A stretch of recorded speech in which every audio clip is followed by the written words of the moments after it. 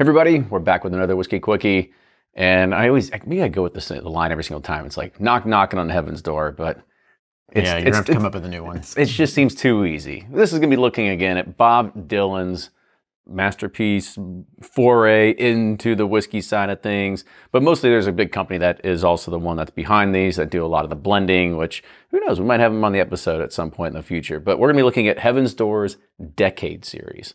So the one thing that's kind of cool about this one is that they started sourcing barrels a long time ago and keeping them in inventory. And so as part of the Decade Series, that means every single one of these releases are going to be at least 10 years or older.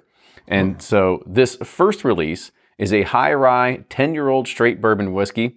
And again, this started about over 10 years ago when the founders at Heaven's Door hand-selected barrels from small producers across the country, and now they're ready to be shared.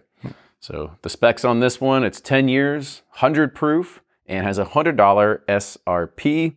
And then I don't have anything that says, distilled in anywhere. So we'll have to just decipher that from our nose and taste here. See what we get into. This is Decade 2010s. Yes. So you got any 2010 music you want to turn on while I don't even know what that. I don't know. I mean, is this like back when, I'm trying to think what kind of just random pop songs are coming out, because this is not the grunge area. Bruno Mars or something. Something like Bruno that. Mars was big. Yeah. Why do I know that? All right. I don't have a lot of weddings that decade. Maybe. I was about to say there's no CD cases that I got to figure out what to roll through here. This is post CD era. But let's go ahead and get into the nose here. I was thinking party rockers. That was a big 2010. LMFAO. Yeah, that's what it is. Whatever it is. LMFAO or something. Mm-hmm. I don't know. Yep. It smells pretty good. Yeah, it's got some. It smells like a Kentucky bourbon to me. It's got some nice vanilla caramel, little hint of baking spices, and some nice oak on it. Just smells like a really all around good Kentucky bourbon. I kind of agree with you. I mean, there's just some good fruit notes on it. I think there's a little bit like cotton candy on the nose, but let's go with the taste.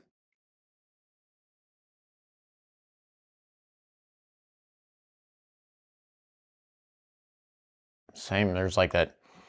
It's more richer caramel on the palate. It's like almost a little bit more butterscotchy on the palate.